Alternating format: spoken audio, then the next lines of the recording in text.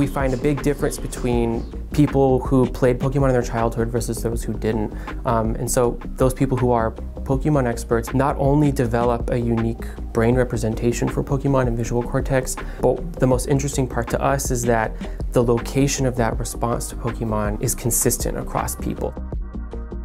It's a great mystery. How does experience contribute to shaping the brain? And this really is an opportunity to use a unique stimulus and a very intense experience during childhood. Second of all, because Pokemon game used a handheld device, you're limited by the length of your hands, really. It provided kind of a natural experiment, but was a somewhat controlled setting. The people we were looking to scan played a lot of Pokemon in their childhood, so somewhere between 1995 and 1998, they were 5 and 8 years old. These are subjects who can name hundreds of Pokemon and they have almost lifelong visual experience beginning in childhood with Pokemon. And then the other group of people that we were looking for were people that were the exact opposite. They never played Pokemon, they know nothing about it. We put them in an fMRI scanner and then show them different kinds of stimuli. So they'll see common stimuli such as faces or places or words or objects, and also they'll be seeing Pokemon stimuli.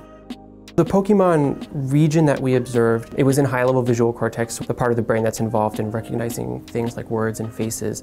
It helps us pinpoint which theory of brain organization might be the most responsible for determining how your visual cortex develops from childhood to adulthood.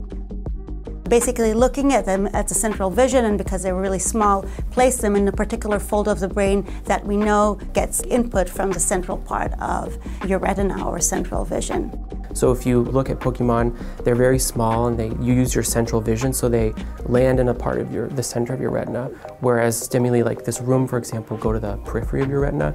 And so because they have different locations on your retina, they have different locations in your brain. And it turns out that the Pokemon region emerges in a part of your brain that responds to information from the center of your retina.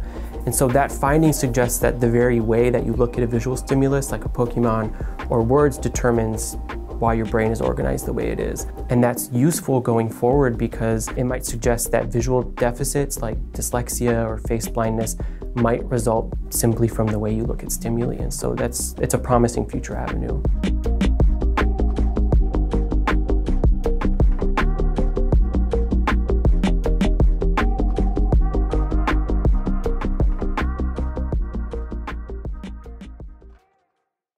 For more, please visit us at stanford.edu.